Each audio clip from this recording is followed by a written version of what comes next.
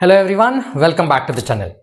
Acetazolamide, commonly known by its brand name Diamox, which comes under the category of so-called diuretics, which increase the urine output, but used for variety of medical conditions. And I am sure you must have heard of it, that it is being prescribed to you or your friend or somebody. So in this video, let's look at how Diamox works, that is its mechanism of action, what are the uses of Diamox, and of course, what are the adverse effects of Diamox in detail, but with simple words. So make sure you watch this video till the end so that you get complete information about Diamox.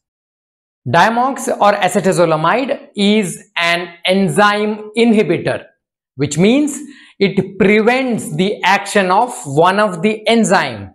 So obviously the next question is that which is that enzyme? The enzyme which acetazolamide inhibits is called as carbonic anhydrase.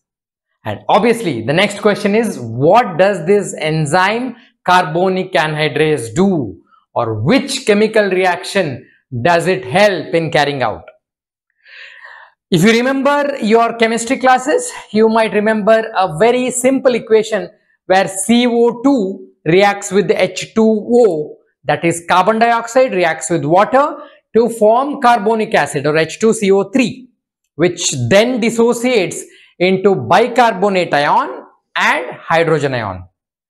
This is the chemical reaction which is carried out with the help of the enzyme carbonic anhydrase. And acetazolamide or Diamox inhibits this enzyme. Now, what happens if acetazolamide inhibits this enzyme? The effect of this chemical reaction is different in different body parts. So, obviously, the effect of Diamox is different in different body parts, and hence it is used for variety of medical conditions. So, what exactly happens, that we shall see under the uses of Diamox for different medical conditions. Let us divide it into neuro or brain related uses and all the others or non-neuro related uses. After all, I am a brain doc. So coming to the brain related uses, of course, before going to the uses, we need to understand the role of carbonic anhydrase and the chemical reaction which I mentioned previously in brain. So before going to that, let us consider few facts about brain. Let me try to make it as simple as possible. Inside the brain, there is a kind of fluid called as cerebrospinal fluid or CSF. So this CSF is present inside a space called as ventricle.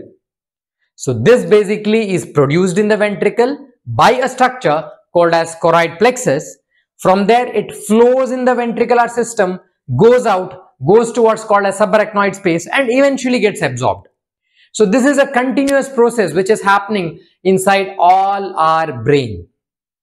So as I told, this CSF is produced by a structure called as choroid plexus, which is present inside the ventricle. This production of CSF by the choroid plexus requires carbonic anhydrase enzyme. And by giving Diamox, what we are doing is we are decreasing the production of CSF. If you want to learn superficially, this should be more than enough. But if you want to learn deeply, I will go slightly deeper into that. If it's too much, you just skip 1 minute. So this CSF is obviously required for different functions, most important being protecting the brain. Now, how is this produced? In the choroid plexus, inside the choroid plexus, this chemical reaction takes place. This chemical reaction, that is H2O combining with CO2 forming bicarbonate ion and H plus, takes place inside the cell. From here, bicarbonate is transported actively into the outside of the cell, and H plus is transported in exchange for sodium. So this creates an osmotic gradient which leads to secretion of fluid into the ventricular system, which is nothing but cerebrospinal fluid or CSF. So in short, carbonic anhydrase is required in the secretion of CSF, and by giving Diamox, we are decreasing the production of CSF. So let's see where all it can be used. Coming to the uses in the nervous system, one is in case of leak of CSF through the nose or ear, maybe following an injury to the head or following an operation or other causes. This condition is called as CSF rhinorrhea if it's leaking through the nose, or CSF otorrhea if it is leaking through the ear. So in these conditions, we prescribe Diamox. Of course, this may be combined with other medicines or other modes of treatment like an operation. As you know, brain is inside the skull, which is made up of bone. So it's a closed structure. So if one increases, there will be shortage of space for the other. So this increased pressure inside the skull, which may happen because of multiple reasons, is called as raised ICP or raised intracranial pressure. So if there is a situation where we may need to decrease the ICP, sometimes we prescribe Diamox so that the amount of CSF inside the brain slightly decreases, which in turn decreases the ICP. And of course, this is combined with other modes of treatment as well. There is another condition called as benign intracranial hypertension. Again, the same mechanism. Here, the drug of choice is again Diamox to decrease the intracranial pressure. Then of course, as I told you, the main use is in decreasing CSF. So imagine a situation where CSF itself is high, called as hydrocephalus. So Diamox can be used in the treatment of hydrocephalus, again combined with other modes of treatment, which could be surgery or any other treatment. Let us now look at the non-neuro uses of Diamox. I told in the beginning, Diamox is considered as a diuretic, or it increases the urine output. Now let's see how it does that. Normally what happens inside the renal so-called tubular system, this reaction CO2 with H2O forming bicarbonate ion and H plus, all these things take place, and as I told previously, H plus gets exchanged to sodium ion. So as a result, what happens? Sodium is reabsorbed back. So along with sodium, water also gets reabsorbed. This is what happens normally. But if you give Diamox, what happens? The reabsorption of sodium and water does not take place, and as a result, there is increased quantity of urine output. And that is why it's called as a diuretic. Well, its use as a diuretic, yes, it is done, but of course there are better diuretics available, and obviously it depends on the exact indication why a diuretic may be required. It is also used in a condition called as open angle glaucoma. What happens here is, just like how it decreases the amount of CSF in the brain, it also decreases the amount of what is called as aqueous humor, which is a fluid inside the eye. And as a result, just like how it decreases the intracranial pressure, it also decreases the intraocular pressure, which is elevated in open angle glaucoma, and hence Diamox is used as a treatment in open angle glaucoma with, of course, other modes of treatment as well. Other uses could be in the treatment of what is called as metabolic alkalosis. Now, all of you know bicarbonate ion is responsible for alkalosis. So, because of that chemical reaction, there is a lot of bicarbonate ion which is produced, and of course, by inhibiting that chemical reaction, we are decreasing the amount of bicarbonate ions, and as a result, pH will come down. So this is how it is used in the treatment of metabolic alkalosis. But also remember that the other way, that is metabolic acidosis, is a common adverse effect after administration of the drug Diamox. It is used in the treatment of what is called as mountain sickness, which mainly has two extreme forms, which is HACE and HAPE.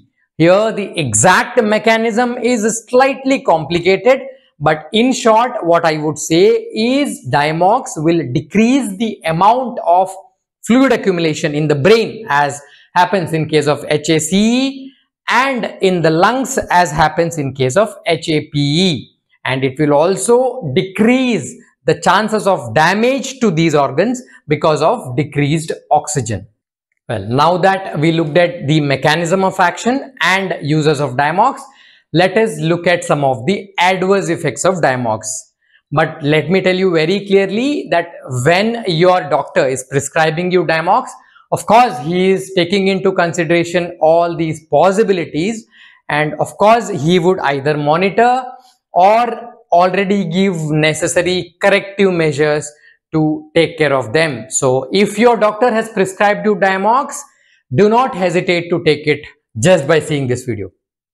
Okay, coming to the adverse effects, I told previously that it will decrease the amount of bicarbonate ions, leading to decrease in pH, increase in the acidosis. So that is the first adverse effect, that it causes metabolic acidosis, which is usually not very severe.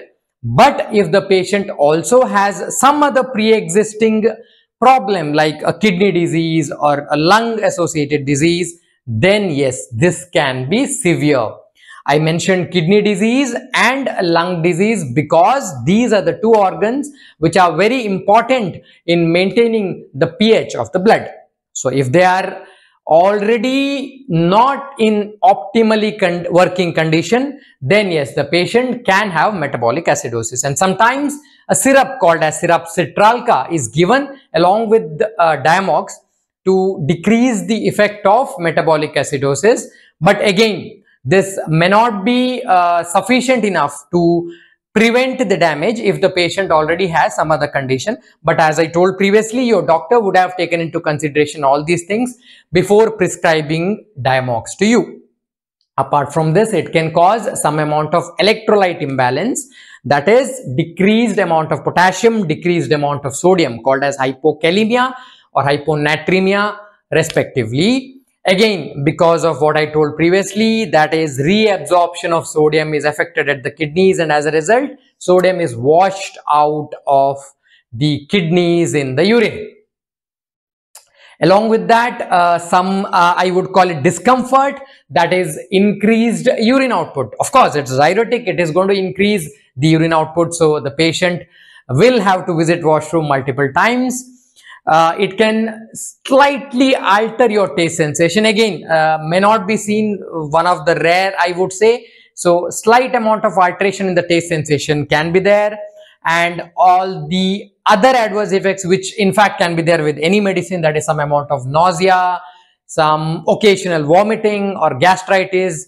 So these adverse effects too can be there, and very occasionally there can be other severe adverse effects too, but there is no point going into that because they are very rare.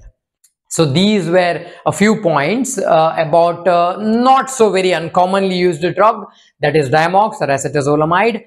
I hope you found this video informative. If so, make sure give it a thumbs up, share it with those who have taken Diamox in the past, if you know any, and for more such informative videos, subscribe to this channel. Thank you for watching.